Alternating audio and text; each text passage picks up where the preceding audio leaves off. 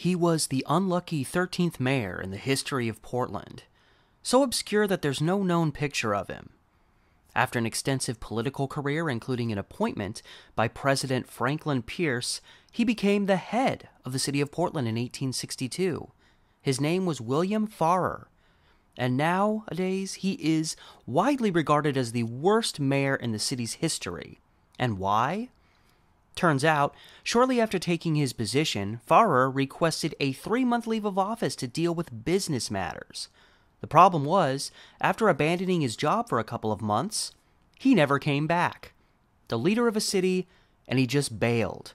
He would later turn up in Washington, D.C., where he worked law until he died in 1873. There's never been an explanation as to why he split from his mayoral position or why he never came back.